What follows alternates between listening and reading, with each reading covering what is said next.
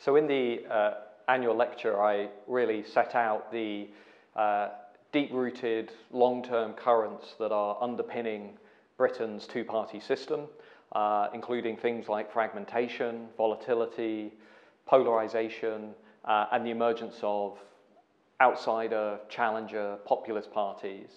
And I really argued that Brexit is not the cause of all of that, but Brexit is exacerbating a lot of those underlying movements. And it's now really introduced to the two main parties some really difficult strategic dilemmas about where they're going next and how they're going to try and hold together increasingly fragile coalitions.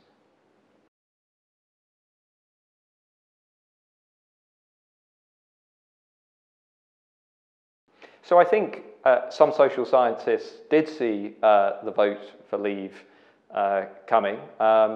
It's true that most social scientists who responded to surveys that were done at the time felt that Remain was going to win. But I think that's also a very narrow view of the sort of strengths or weaknesses of social science. So a lot of the things, for example, that led to that vote to leave the European Union, we had a very good handle on. You know, we knew that issues around Euroscepticism, concern over migration, how people are making decisions, the rise of populism. I think social science has done a very good job of explaining what was going on, and also referendums and how they operate and how they work. So, yes, some social scientists might not have predicted the exact outcome, but I don't think they would have been surprised by that outcome, given all of the evidence and research that we had on the underlying drivers.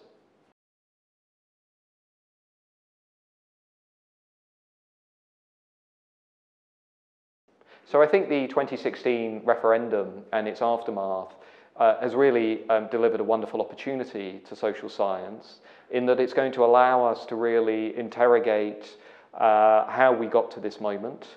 It's going to really provide new energy, I think, to examine things like regional inequality, the role of value divides in politics, volatility, vote change, vote switching, the way in which our party politics is changing, the way in which our institutions might need to be reformed and change, the way in which we as a society are evolving, and some of the challenges that are part of that.